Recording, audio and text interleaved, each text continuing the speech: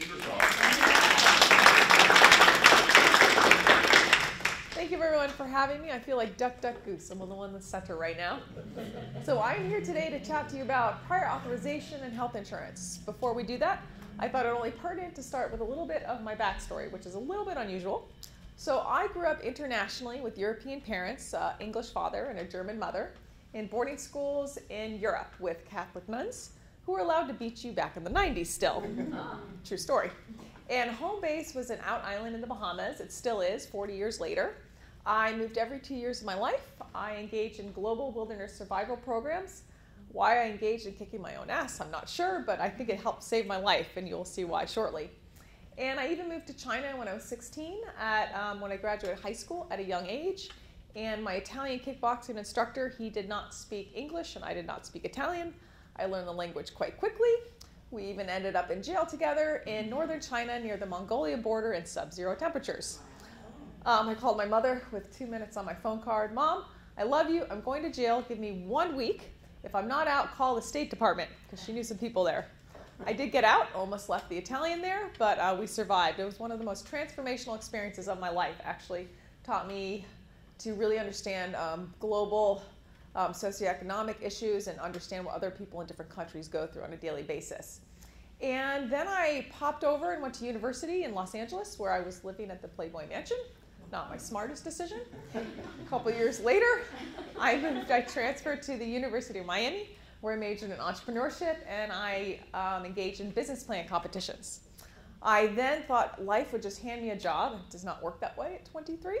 And I then worked for the Rockefeller family in politics in my 20s. And I was jaded by politics because I transferred from LA to South Beach to the University of Miami. And a few years later, I decided to quit my job.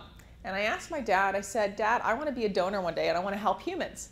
How do I do that? He said, well, you should be a technical analysis day trader. I said, amazing.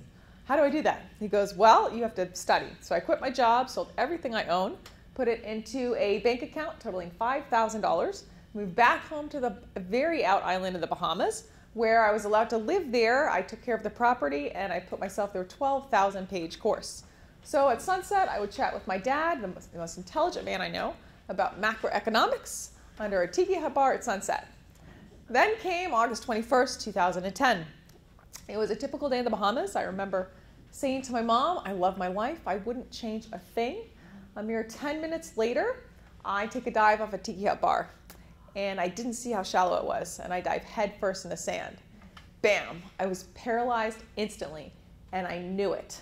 I was floating fully conscious upside down in the water, waiting for what felt like an eternity to be saved. My mom knew something was wrong. She rushed over and she saved my life. We have the entire accident caught on camera, actually. And this is where the wilderness survival training comes in. I had to direct my own medical care for 22 hours. I told them how to roll me, how to create a neck brace, which we made out of coconuts. No, I'm really serious. It's not a movie.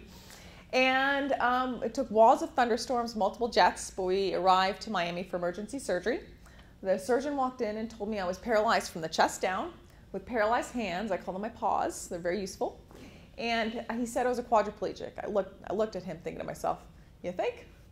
And, I questioned myself, how much worse could it get? It's never a great question to ask yourself, how much worse could it get?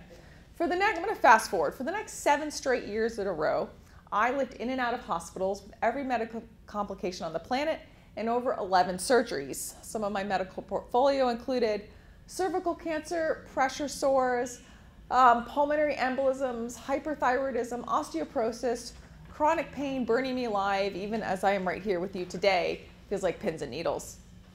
And a few years later, I questioned, what was happening? Why was life was not fair. I like to think that came from the Disney movies in the 1980s, right? Always a happy ending. Well, a few years later, I moved back to China for life-saving spinal surgery because the US healthcare system failed me. I'm going to go under liability reasons, and I'm sticking to that story. So we moved to China. My dad found an incredible surgeon of the People's Liberation Army, and they saved my life. They performed a 12-hour procedure in 4 hours, I might add, because a lot more people per capita break their neck in China, merely due to the population size. I woke up on ibuprofen. They have a very different philosophy on pain management, which we forgot to ask about. So I was intubated, violently thrashing around. They tied me down to the bed, literally, with purple string. I passed out, waking up from this nightmare. Then they then overdosed me on morphine, not once, but twice. Walls were melting, hallucinogenic spiders were coming down to eat me, holding on to my brother for dear life. I then commenced a rehab program, it's called a walking program, where they then broke my leg in 8 different places. They did not cast it, and it was due to poor PT education and undiagnosed osteoporosis. I then spent the next year in and out of bed in China, so hopeless and so helpless. I couldn't really understand what the point of living this life was until I recall something my dad said to me in the ICU. He said, "Kid, you broke your body," literally he said this, "you broke your body, not your brain, get to work." Remember, he's English. And so I started to believe in a way forward again, and life happened again. I moved to Raleigh from China in 2016, and I developed a stage 4 pressure sore. Who here knows what a pressure sore is? Okay, for those of you that don't, if you put your skin together and it's any pressure, within 2 hours later, your skin cells physically start to die. Within a few weeks, your skin dies from the inside. A giant hole can happen on your buttocks or your heels, and I can't feel my butt. And so it left me in bed for an entire year in Raleigh, lived at Rex a lot, multiple failed surgeries due to surgeon errors, and health insurance failing me because they said, this surgery is not approved for 3 months until you try X, Y, and Z therapy, which if they read the research, it wasn't indicated for people with low mobility and lack of circulation. So during this year, this is when health insurance started coming to my life. When I was first injured, my parents advocated for me. I was literally just in survival mode. And I had a lot of time in bed. I was still working professionally, full time as a day trader. I still day trade today. And I got really angry.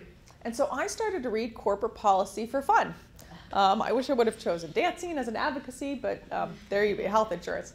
And I started to notice that I got all of my paperwork, and it took dozens of calls, and I realized that a lot of my general practitioners, they were writing 3 sentences of letters of medical necessity.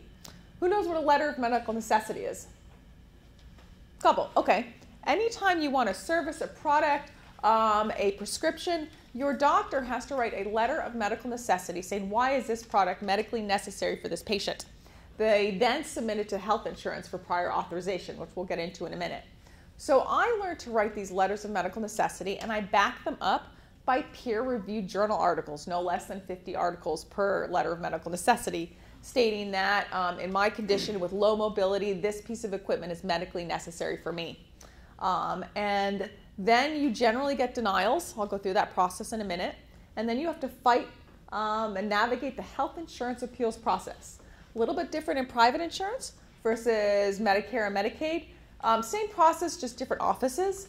And for Obamacare and affordable health care, in 2023, 1/10 of 1%, I'm going to say that again, 1/10 of 1% of denials were appealed by patients. What does that mean? That means that most people believe their health insurance companies when they say this is not medically necessary for you. The sad reality is, and I don't want to beat up on any one organization, but with health insurance companies, for those of us with complex medical needs, and I'm not talking about as serious as mine, but many of you with unseen disabilities, chronic illnesses, you broke an arm, diabetes, high cholesterol, it's more profitable for health insurance companies to keep you alive because you're just in that middle area. For myself and many of those like me, with 3 and 4 different secondary complications, we are too expensive. That's a reality, right? You're thinking of the mafia slogan, it's not personal, it's business. I mean, you know, you'd like to really believe these health insurance companies have your best interests at heart, but that's just not the reality because a lot of it comes down to economics and finances. And I'm a realist. I now work in corporate disability strategy consulting. I'm a keynote speaker, healthcare advocate, still a day trader. So I see a lot of different lenses and angles all the time. And so during this year in bed, it was very transformational. And then I partnered with organizations around the globe on different healthcare equity initiatives. I even worked for years with the ITEM Coalition, which is a coalition made up of 90 doctors, lawyers, PTs, OTs, clinicians, patient advocates, where we work tirelessly with Medicare in Washington, D.C. for the use of power seat elevators. what you see with my chair here today. There's a lot of medical benefits for those of us in wheelchairs. And after several years, we finally won and reclassified power seat elevators as medically necessary. It's really challenging to just get a code switch in Medicare. It takes years. Well, I'm happy to say in June of 2023, this legislation took effect. It was a huge, tens of thousands of wheelchair users are now affected by this and have the use of power seat elevators. Because when I was denied mine, I got angry. But I don't know if you know this, with insurance, if you were denied and something's not medically necessary, you can fight that. That means that you have avenues through multiple appeals process. And even if your insurance company denies you to the highest level, you can go above their head to the Department of Insurance with private insurance or the judicial system with Medicare and Medicaid, and they have the power to file an external review to reverse your healthcare's decision. I don't know if you know that. It took me years to figure that out on my own. It was quite astounding. So when I was denied a power seat elevator, it was under a convenience item, and I quote, this is my air quotes, a convenience item. And I said no. So I reached out to 57 investigative news reporters in North Carolina because I'm pleasantly persistent. I will stalk you with a smile and be very pleasant, but until I hear from you, I even went outside to Blue Cross and Blue Shield CEO's office for a month, and he would not meet with you if you were wondering. And 2 reporters took my story, and the work went national. That's how I got on the coalition for power seat elevators. But I appreciate a lot of patients and folks with regular day jobs. They don't have the ability, whether you're just trying to survive in life, take care of your kids, your job's overwhelming, don't have that ability to advocate. So it's folks in this room, like myself, from different nonprofits, and people willing to donate their time to step up to advocate for those who can't advocate for themselves. So this work led me to be humbly crowned Miss Wheelchair America 2 years ago. I like to preface by saying there's an advocacy competition, not a beauty competition, okay? And it was amazing, and I used this work for good, and then worked all around the country and traveled all around the country in that year, which then prompted a lot of my speaking, which I absolutely adore to help people. But my core passion is I turned my individualistic passion to survive into a shared collective purpose to help other people. So that kind of brings us to today. So I want to back up to prior authorization. So I want to make this a little bit interactive, so I'm going to ask some questions. Who in the room understands the prior authorization process just with your own health plan? Couple. A little bit. So-so. Okay. No. I love when people don't know, right? And I have to tell you, I'm learning, and they're constantly changing laws and regulations all the time. It's hard to keep up. But whenever, like I mentioned, you need anything from your doctor, it starts with prior authorization. You work with your doctor first for them to write a letter of medical necessity. In this letter of medical necessity, they have to write your name, all of your birth date and your details, CPT codes, all these different medical codes. Oftentimes denials come because one T's forgot to be crossed or one I. It's very unfortunate. And then they submit it to your insurance company. It's a first level of you're likely going to get denied unless it's something very simple like a cholesterol medicine as an example. If you need any kind of imaging that's not indicated or your doctor isn't a big advocate for you, you're going to have to advocate for yourself, unfortunately. This is just a sad reality. And you have to literally, I have an incredible doctor here. His name is Dr. Ken Holt. And he's he is a one-man show with an incredible team. And when I first met him 6 years ago, I said, listen, I know you don't know a lot about spinal cord injury. I am going to teach you. And he was receptive. I sent him clinical papers on spinal cord injury, and he read up and he said, I'm a little busy. I'm going to need your help. So I would write the letters of medical necessity. He would review all of the work I put in it, and we did it as a team together. This is not the norm. This is not usual. Most doctors have so many patients, or they're in this conglomerate of doctors and offices, and they literally don't have the time physically, whether it's insurance mandated, you get 15 minutes with them or 30 minutes with them, whatever it may be. So they may want to help you, but they don't, and they can't. They just don't have the ability. So it's really on becoming your own self-advocate or showing your patient, here, it's very simple. Let's create a 10-step guide to give patients on how to either write a letter of medical necessity, what are the resources, where can I get help for this?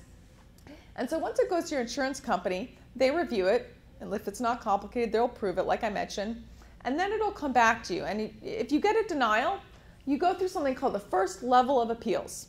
Do you know how many levels of appeals there are generally in health insurance companies, anyone? No, this is good. On average, and I'm going to use private insurance company right now. It's a little tricky with Medicaid because it's different in every state. Medicare is a little bit more straightforward, but even taking private insurance for a moment, there are 2 levels of appeals, and inside there can be also a doctor review in there depending on the product. Each level of appeals that you go through with your health insurance company, it's a different team. Oftentimes, if you're a cancer patient, you need a cancer drug, and that first level of appeals team, there's no one there who has any experience with cancer, honestly. I'm sorry to say, but a lot of them are like paper pushers. And that's a sad reality. You have to be ready for that. And how do you get ready for that? Well, you have to just anticipate, because it takes what? Unless it's an emergency, you have 72 hours, an emergency authorization, it's 30 to 60 days on average. So during that 30 to 60 days, you get the second level. You get the first level of appeals ready. And the second, they're going to ask for a patient letter. They're going to ask for a more detailed letter of medical necessity from your doctor and or specialist, whether it's your general practitioner, your cardiologist. And I highly recommend that from patient perspectives, or if you're advocating for people, that you get them to have one champion, whether it's like my wheelchair provider or my general practitioner, Dr. Holt, or it's for a cardiologist. You want to have someone that has central control of all of that info. For me personally, I look at all of that info before it gets sent, but I appreciate not a lot of people do that. So generally with your first level appeals, if it's very simple, you're usually going to get approved on average. If you're denied the first level of appeals, the second level of appeal, it's pretty much all of the same paperwork as the first. Maybe a few more detailed notes and a little more patient letter, a added patient letter. I will tell you though, I've tried the empathy route. It doesn't work. I want to say they care, they just don't, right? I've given the sob story. And then I started fighting back with research. And even when there's not a lot of research out there, for example, there's not a lot of research for spinal cord injury patients for the use of exercise equipment, as an example. Okay, fine. So what do? Well, let's look at this differently. Let's reframe the problem. So not spinal cord injury, but I'm a person with low mobility, a lot of research out there. I'm a person who has poor circulation, a lot of research out there. So I connect the dots a little bit differently. I say, okay, I'm a sedentary lifestyle, very sedentary, and I have low mobility. So a lot of people with diabetes have the similar issues. So you can connect the dots indirectly in that way. And so through your second level appeals with your insurance companies, it will have an entirely different external team. They don't know anything about the first. If you call to follow up, they won't know. And here's a little tip and a trick that I learned the very hard way, but has helped me ever since. In private insurance, you are entitled to a customer escalation management department representative. There's different names for these folks, but they're generally in the care management department, because when you call, have you ever called claims and you get the different person every time and they have no idea what's going on with your case? Well, you can request this. They're not going to readily advertise this, but you keep calling. Now, this is where pleasantly persistent comes in, because you have to call sometimes 8 and 9 times. And just remember, these folks are getting a lot of angry calls every day. So I don't know, meditate, have a drink, have a cup of coffee, get ready, listen to some music while you're on hold, because you're going to be in it for the long haul. And it is an unpaid day job to survive. It is not fair. Life is not fair. That is the way the system works. While many of us are striving for systemic change, we have to navigate within a broken system in the meantime. I mean, that's just the way the world works. So if you get through the second level of appeals, and it's not some $100,000, $50,000 therapy that's unheard of or experimental, oftentimes you do get approved. If you do not, that's when you go to the Department of Insurance. It's very easy. Every state has one, and they have one link. It says submit external review. You submit all of it, save all your paperwork, all your emails, document your calls, and you submit all the paperwork you have. And I've done this for a $30,000 medical bike. It is who knows what electrical stimulation is? It is basically electrical shock, for lack of a better word. They put these sticky pads on areas of your body that are atrophied, sports injuries, or if you're paralyzed. It keeps the muscle mass in, essentially. But it's experimental, and it's a very expensive bike. And it wasn't labeled as a convenience item, but it was labeled as scientific and under review for experimentation. And so I went to the Department of Insurance in North Carolina. Now, you have to be patient. It took us 16 months, but Blue Cross and Blue Shield was forced to overturn their decision, writing me a $26,000 check. It was amazing, and it helped a couple people as well. Now, if it really is life-threatening, you can submit for 72 hours that they're forced to review your case if you're literally going to die and you need a life-saving treatment. I won't say it always works either. So that's the kind of the general process. And it's also really important to understand who are all the players in the process, whatever. If you are going to have a heart drug that you need for a special therapy, you're going to have a general practitioner as your first level of contact. You're going to have your specialist as well.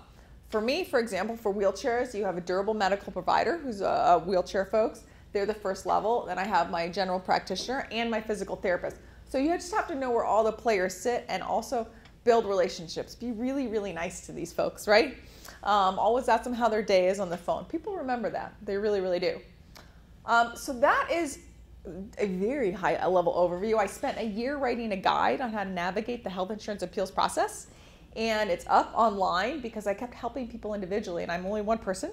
I have a day job. I have to make a living. I don't get any government benefits. I make too much money. So many of us with disabilities, we're stuck in two categories. We either make too much money and the government doesn't help a lot, and my cost of living is 3 times what yours is. I have to pay out of pocket for caregivers. Just Blue Cross and Blue Shield alone, a marketplace plan I pay out of pocket for. What they don't cover, and my deductible and my co-insurance, which we can get into if you like, that's about 20 grand a year, just right there off the top. That's not including mortgage and all that. Or you're on benefits and you can't make more than $1,200 a year. They cut you off your benefits, right? So if you don't make a really decent living, then you're stuck in this box. You're barely surviving. Medicare will literally tell you how many catheters you can use a month. They are telling you how many times you can pee in a day. I've sent friends catheters because they ran out and they were starting to sterilize their own. It is atrocious, but so many of us are getting left behind because they don't know how to advocate for themselves and no one's paying attention to these issues. Someone has to make noise. I'll do it with a smile, but I'm very pleasant, but I'm sneaky, you know? Yes.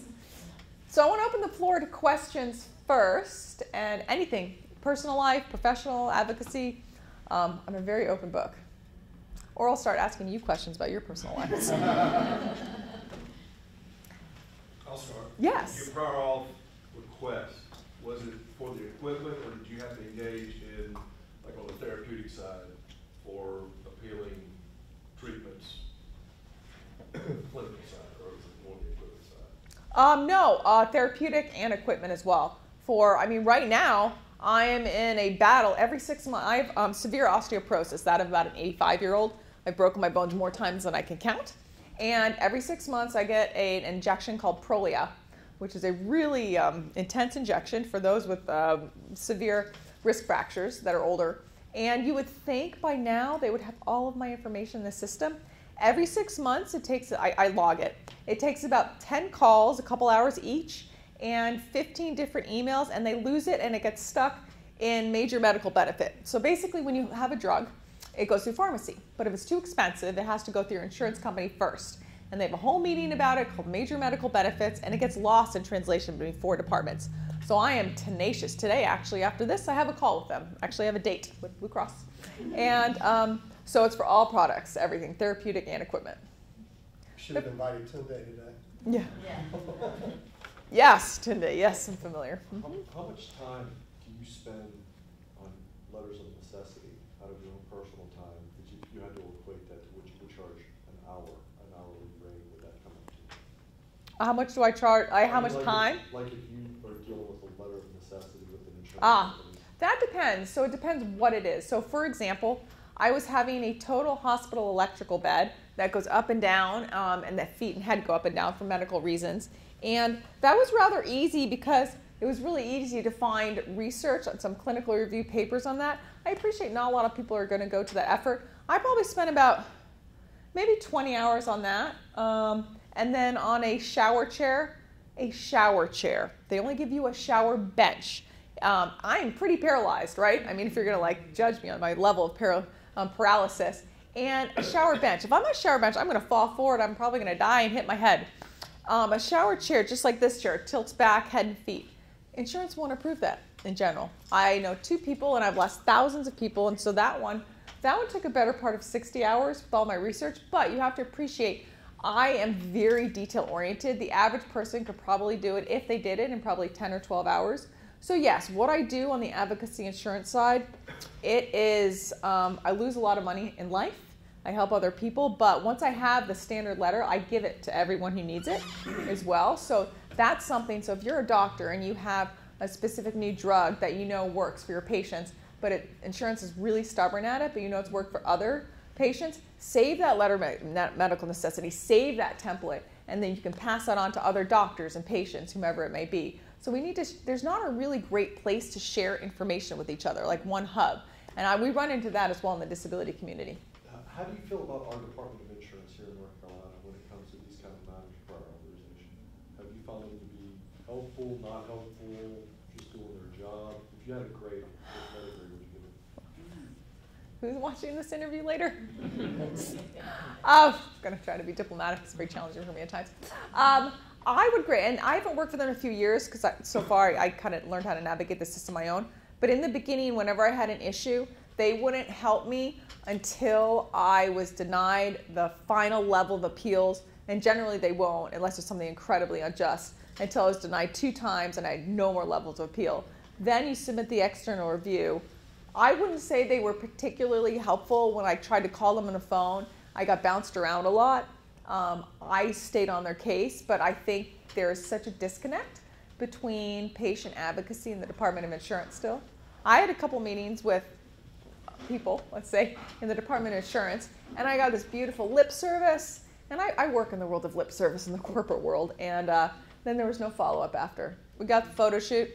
Oh, we got the disabled chip advocating, hey, you know, but there was no follow-up after. So I'd say I was disappointed. Mm-hmm. Sounds like a legislative hearing or not. Well, the thing is, I was disappointed, but every time you're disappointed, that's an opportunity to change something. But you need a few champions to stand up and pave the way. And honestly, this is not rocket science. Even a basic guide, a couple trainings, working with the folks, even right now, bringing patients in with their perspectives of what they go through, and not patients to constantly berate the system, but okay, this is the experience I had. This was this was delightful. This was not delightful. How are we going to change these components? But that involves being your own advocate and thinking through lived experiences of doctors' perspectives, patients' perspectives, even legislators' perspectives, health insurance companies. I'm not sure if you've got the health insurance companies in there, but you know you have to, and different hospitals' perspectives. I gave a keynote speech to the Healthcare Financial Management Association last March. Top head of global revenue, a few hundred executives there, and most of them didn't even know what the difference between a deductible or a co-insurance is. Which there's nothing wrong with that for most people, but they're in the medical field every single day, so there's just their lack of knowledge. I had a CEO come to me about a month later and said their child had cancer and they couldn't understand their corporate policy and how it worked. I was astonished. Tell them what company it was. Yes, no, what, I'm sorry? Didn't you tell me what company this was? Oh, I certainly did not. No. No. I know how to keep it secret, thank you very much. But I helped him, but that just goes to show navigating the labyrinth of the health insurance appeals process for your insurance company, and it's different whether it's Humana or Blue Cross or Aetna. They all have their pros and cons. You mentioned earlier about people believing their health insurance company about whether they needed something or not, about the percentage of people who are denied. 0.1%. Mm-hmm. Is it, I mean, I would think it's because they just give up. I mean, well, I investigated a little further, and there's an amazing magazine called ProRepublica.org. They do a lot of really great journalism pieces, and I follow them for health insurance. And it turns out that a lot of people believe. They just believe that, oh, okay, my health insurance company said I can't have this. I must not be able to have it. It was as simple as that. And that's criminal. We have to be able to change that. And a lot of these insurance companies, they have the dollars. They have the lobbyists. I have a lot of friends who are lobbyists. I worked in politics for many years in my 20s. I know how the system works, but we have to disrupt the system pleasantly, forcefully, and with, armed with information, not just, I'm sorry, like yes, I have a great story. A lot of people, we all have great stories. We're all made up of our stories, and we all have authentic lived experiences of life, but that's not going to change the system. So we have to have the data. So data doesn't exist to tell the whole story, but it's a foundational piece for change. So I'm an outcome-based human, and I love to come with the data. But unfortunately, a lot of my friends who advocate, they go with their personal stories trying to pull on the heartstrings, and that doesn't always work. You need the heartstrings with the data. Well, you're awesome, because I think I would go to bed and pull the covers over my head. And a lot of people do that, and that's okay, right? I mean, so there are thousands of us in the United States who are willing to go to bat for others, because when I see injustice and those, I'll take quadriplegics for a moment, my friends, and they're just trying to fight Medicare for catheters. They can't fight legislation. They're just trying to literally get through their day. They're trying to fight with Medicare and the number of hours. As a quadriplegic, they will only give you 4 to 6 hours on average on Medicare a day. I can't take care of myself. I don't know what my friends do, and they're begging friends and families. They become trapped in their own lives. They become voluntary hostages. And that breaks my heart, and that's what I just won't stand for, because I feel blessed. I feel so fortunate, even though I deal with all of everything I deal with, because I have the ability to do what I do. One last question. Outside of the insurance companies, did you feel it was more attitude or cognitive when it came to dealing with legislators, state employees, federal employees, not understanding what you just said about the whole prior authorization process and what someone has to go through? I think it's a combination of both, because whenever my dad always said the sign of true intelligence is taking a concept and explaining it in the level of an 8th grader, but not making the other person feel unintelligent about it. So they feel like they have power of knowledge and control, right? Not using really big words to describe that.